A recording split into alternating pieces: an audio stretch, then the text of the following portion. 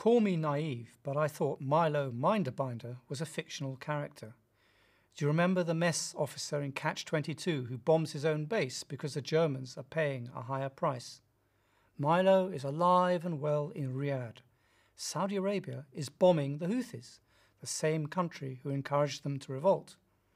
The United Arab Emirates provided the second largest contingent of planes, the same Emiratis who arranged secret meetings in Rome between an ousted Yemeni autocrat's son and the Iranians. The meeting was bugged by the Americans, who are the allies of Saudi Arabia, the UAE, Yemen, and possibly also Iran too. Are you confused? You will become so in the next 10 minutes. The Guardian's Seamus Milne sees this as evidence of the US playing one side off against the other.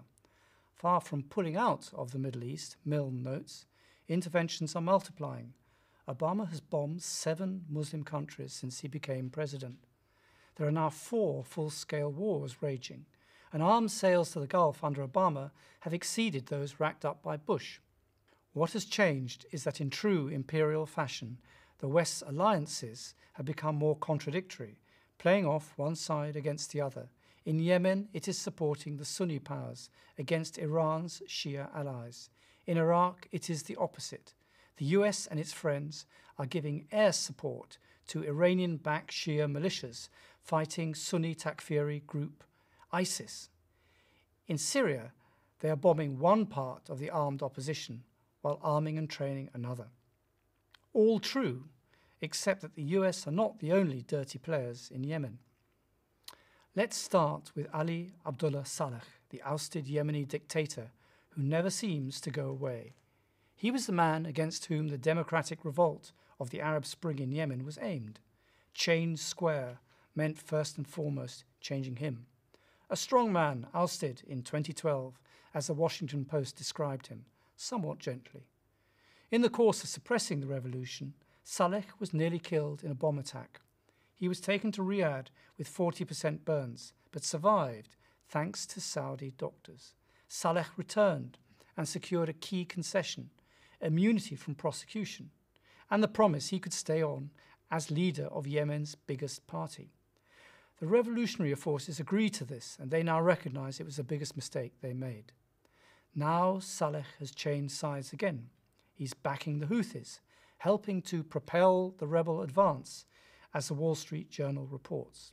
However, the academic and Saudi exile Madawi al-Rashid notes in an article for Al-Monitor, in 2009, it was the other way around. Saleh was attacking the Houthis, helped on by Saudi jets. As I reported in the Huffington Post, the plan which had so intrigued the small clique of advisors around the former Saudi King Abdullah and the Emiratis was to use the Houthis as a lever to depose the serving Yemeni president Abd Rabbuh Mansour Hadi and to install Saleh's son Ahmed. Ahmed had been the head of Yemen's National Guard and was at the time Yemen's ambassador to the UAE. He took part in a secret meeting in Rome with the Iranians. The plan went wrong. All plans do in Yemen. The Houthis took more ground than they were expected to, and more quickly. Seeing that elite units of the Yemeni army were working hand in glove with the Houthis, Islah did not fight, and Aden was in danger of falling.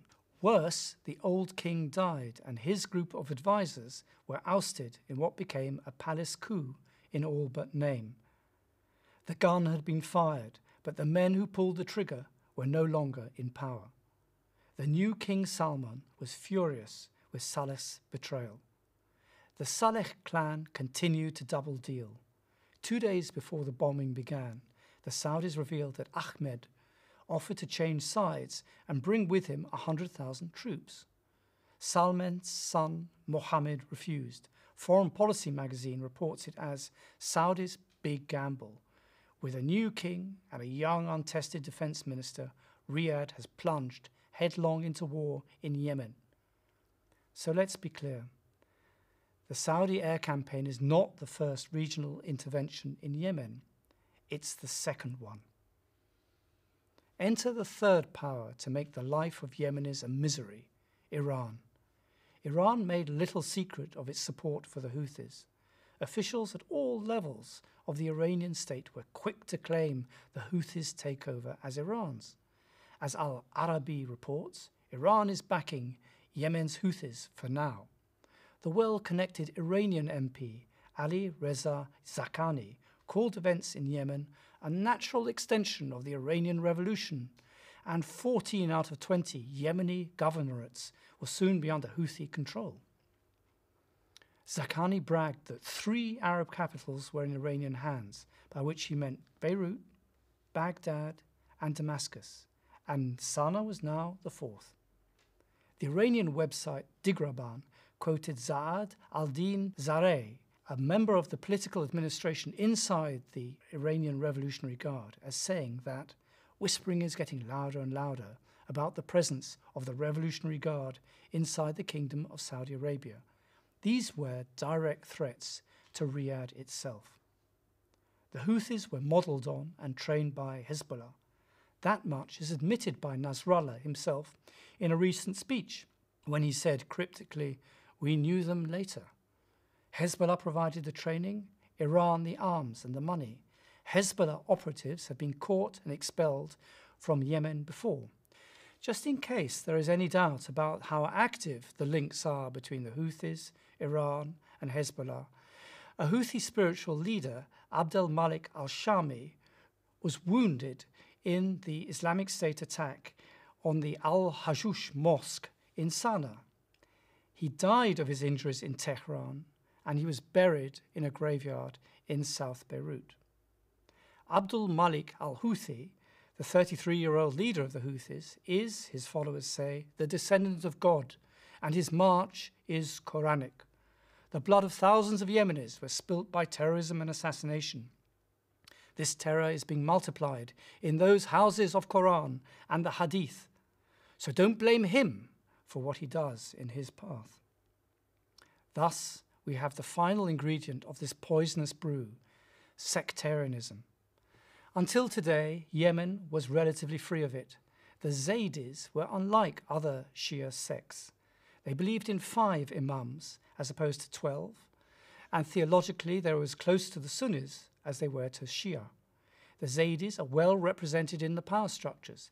There are Zaydis in the leadership of Islah, Zaydis at the head of the armed forces, Zaydis as the leader of parliament. Salah himself is a Zaydi. Yemen does not divide easily between Sunni and Shia. So when the Houthis attack Salafi mosques, replacing Sunni preachers with their own, before the Saudi airstrikes, they introduced a sectarian motive for their actions, out of keeping with their moderate religious practice. As the Middle East Eye reported, Yemen's president accuses Houthi militia of importing Tehran's ideology to divide long coexisting Shiites and Sunnis in Yemen.